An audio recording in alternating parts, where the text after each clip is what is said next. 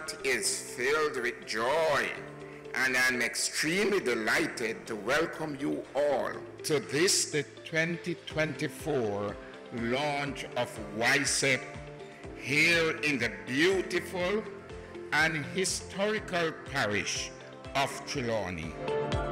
This initiative is designed to empower our youths, providing them with the invaluable opportunities to gain meaningful work experience, develop essential skills, and pave the way for a brighter future.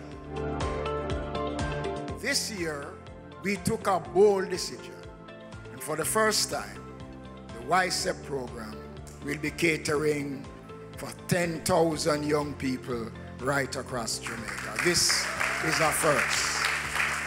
Ministry of Local Government is doing 10,000 summer jobs for YSEP. Yes. Heart, NSTA, will be doing 4,000 summer jobs. And the TEF will be doing 1,200 summer jobs. So the government of Jamaica is doing over 20,000 summer jobs.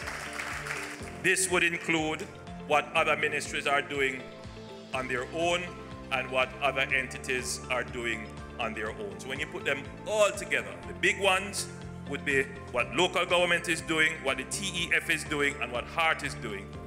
But the various government entities and ministries are also employing on their own.